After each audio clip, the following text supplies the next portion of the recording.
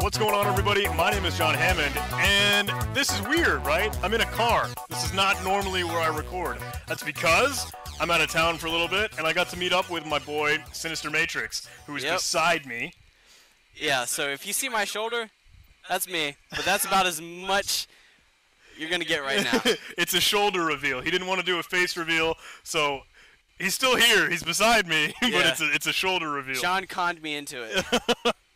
So I think the plan is to do a little bit of BCACTF. He'll kind of be co-piloting and tag teaming along. We'll go through one of the challenges, and I'll try and pop some questions like, hey, man, what do you think? What do you feel like? What would we do here? Have you seen this before? Stuff like that. Yeah, I'll kind of throw my 2 cents in as it applies. Cool. This is super cool. This is super weird. This is super fun. Let's do it. So the challenge that I want to take a look at, by the way, we're in a car, right? So I'm not really able to download some of this stuff. We are tethering right now, just using a mobile hotspot. But I wanted to showcase, this is the web page. It says, this challenge for the manner of speaking says, though I came across the theorist of the instructions. I can't even do this. I can't give this good justice. The key is the attached list of ASCII printables. Though, anyways, here's the instructions. So we have 2 files to download, instructions and printables, and I guess we have to roll with them. So I'll showcase what these are, so Sinister can see them. And this one is called printables, and it looks like these, which I'm assuming are just printable characters, right? Yeah, pretty much everything from all your random special characters, anything through alphabetical and alphanumerical. Are there any numerics in there? Yeah, yep. I see some numbers in the front there. And the other one is instructions, which at first glance I would not know what this is. Cadaver. That looks fun. Yeah. So this game was pretty generous. You could receive hints if you wanted to, and they wouldn't actually damage you. They wouldn't actually detract some points. So we can. And I don't have any shame in taking hints. I don't know about you. So this hint says, pardon my lisp. What do you think that's getting at? Do I want to spoil that already? I mean, yeah, for sure. We can go for that logical jump. We can go for that logical jump. Well, there's only one programming language I can think that even remotely sounds like that. So we're looking at Lisp, right? Yeah. Think of Mike Tyson. There you go. Man with a lisp. Backthalithes in printable.txt are escaped characters. Okay, so that looks like it has something that's actually escaped, and we need to go ahead and, like, unescape that. I can do that pretty easily in Python, right? Like, if we were to consider this a string, thankfully there's no other double quotes in there, it'll just print those out, and some of those, looks like some of those, not all of those are Looks like some of them escaped. Yeah. Okay. So I'm going to take a note of another file here. I'll call this like not escaped or whatever. And we'll just put that in there. And the instructions, now that I kind of have an inkling that this is Lisp, I know there are other instructions like car and could'er in Lisp, which I would showcase on the internet if I could, but I don't think I can. CDR Lisp. Car and CDR. These are primitive operations within the Lisp programming language. So it lets us determine kind of specific pieces or notions of where they are in... I'm doing a horrible job of explaining this. Anyway, I was able to note that, okay, that means this is Lisp, right? And the only things that I saw that kind of seem really strange in this is a number of changing Ds. Yeah. There's CAD editor, CAD with 2 Ds, etc., etc. So, looking back at our not escaped, again knowing that this is Lisp, Lisp works with a lot of parentheses, and it looks like this starting parenthesis matches that ending parentheses. So if I were to try and like beautify this, it looks like there are segments of different groupings of characters, right? forgot one. Yeah, this guy down here. So space, exclamation point, etc., etc., etc. And then I guess we can remove those to get the parentheses in there just fine. Uppercase letters. And those curly braces we can escape out. Lowercase letters. And that looks like a set that might correspond to these D's here. So we know that the flag format for this game is BCACTF. So is there any notion of how we could get a B given that? Or a C or an A or whatever?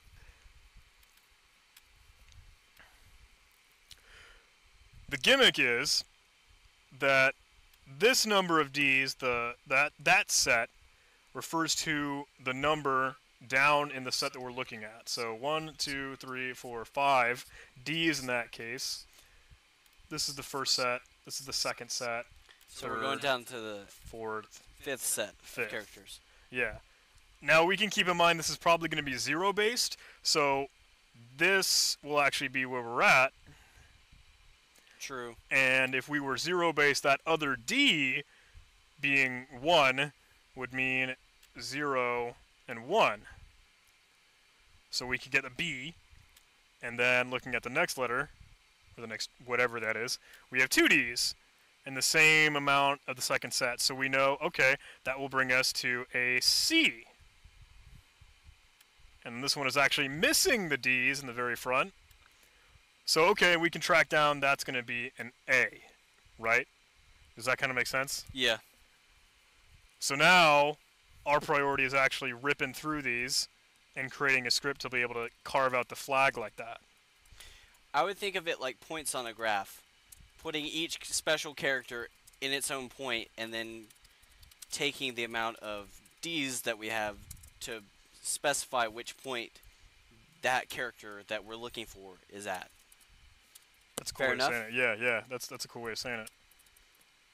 So let's make all of those. This is a cool trick that I've learned in Sublime Text, where you can select multiple cursors. If you have any text selected and you hit Control, Shift, and L, it'll multiply your number of cursors, and then you'll have that many, and you can write in as many lines as you need to, which is a very cool trick. So I'll do that one more time because I want to get all those commas added in. And I need to escape that double quote there. So now in Python we have sets that we can use. And let's get this guy as well. What I'll do is, as a quick trick, I'll replace all the commas with a new line. And then I'll get rid of all those spaces. And then we can just as easily again add those commas and quotes in. So now when I replace new lines with a single space, I have a quick and easy list. We'll call it like info. Woo. And now we have all that information in there. So what we can do is for P in info or whatever, we can print out that P and see what we're working with. I'll turn off the build view so that way we can see it down displayed here. And now we need to actually carve out these D's, right, so we can figure out where we're going and how we're going to extract that. I'm going to do that with regular expressions so that way I can get the correct number. Let's import RE. So let's use re.findAll, and let's get every occurrence of the D that we can in P. So let's print how many we've got here. Okay. Maybe I should have kept build view on so you can see that a little bit better. So, in the cases where we have one D or no D, in the cases we actually have D's that will represent the letter that we're reaching at or the index in that set, those actually have a separate empty string in the way, because that would be the A character. But if we didn't have that, like there's no D's in that set, or that third index there, we don't have that fourth empty string. It just goes straight to that set. You see what I mean? Yeah. Like that gap, what would be there on that next line is missing. Yeah, it's basically a big separator. Yeah. Since we don't have that, because the A's are all together now, and there's no D at all, we miss it. So we need to keep track of that 0, though, because that's going to refer to that segment. So I'm going to do a little if statement and test there. We can test, so letter choice, or whatever variable you want to give it, will actually be 0, 1, 2, the second index of these pieces.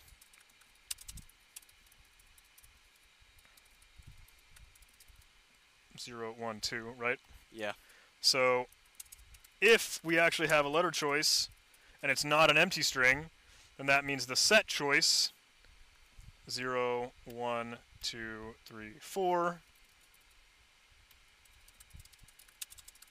pieces 4. If we don't and letter choice is an empty string, then we know, okay, It will be index set 0. 0, 1, 2, 3, 4. Did I miss something? How did that go wrong? It's because I put that there.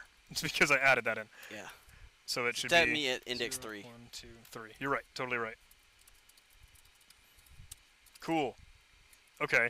So now all we need to do is from our sets give the right index and then give the right letter index.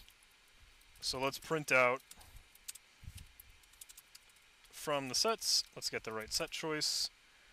And that actually, remember, is the length of this. So we'll actually pass that in. So now that'll index whether or not we're going to be using numbers, letters, etc. So that 5 will get us this.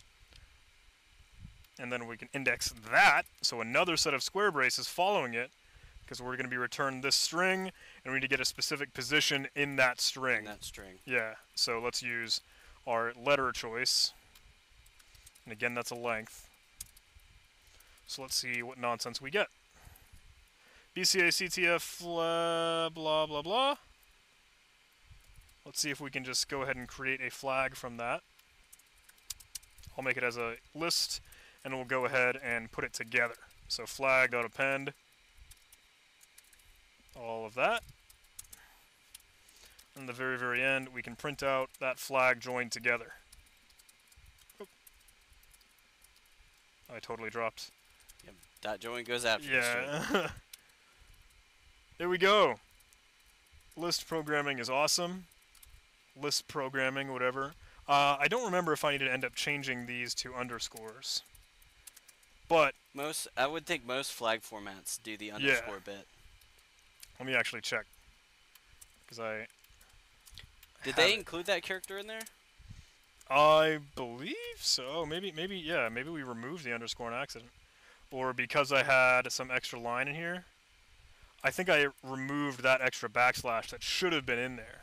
So now if I run that, did it change at all? Let me see what my save flag is. It was in programming, and then manner of speaking. The flag that I ended up submitting was with those underscores. So how did we lose it? We must have somewhere. In the instructions? No. No, it'd be the Printables. It's this guy. And we lost him somehow. Yeah, I think we lost one. We lost one character in there. Let's give it the raw form and see if it gives it to me the correct way. Nope. Now I lose.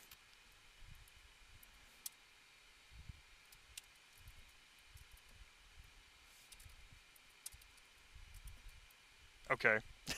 There we go. That doesn't immediately explain the backslash, but whatever.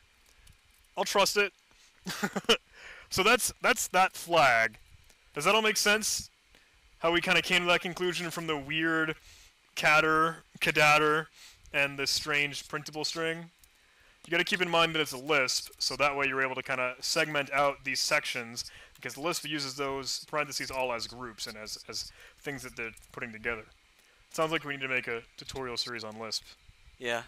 I haven't worked too much with Lisp, but you know, basic understandings going into a lot of programming languages are separated Yeah. with parentheses a lot of the time. So just knowing that will help you kind of understand where to break things off. When I was in high school, we had an advanced studies program, which was like summer school for nerds that wanted to go do more school. But it was at a different school. It was like a private school, a little bit fancy, schmancy, bougie place. But I took a class in artificial intelligence, and it was all about using Lisp because it was able to be introspective. Like it can use the eval function. It can open itself up as a script in a program, just because it's a scripting language. But super cool. That is how you solve that challenge. I hope that was kind of neat and kind of cool. I hope this makes sense. And all right. That ties it up. That wraps it up. Yep, pretty much wraps everything up. Sweet. Thank you guys for watching. If you did like this video, please do like, comment, and subscribe. I would love to see you guys in the Discord server. There is a link in the description. You can hang out with me and SinisterMatrix, Yep. the shoulder man himself. And I'd love to see you on Patreon. Love to see you on PayPal. Thanks so much for all your support. But, love ya. With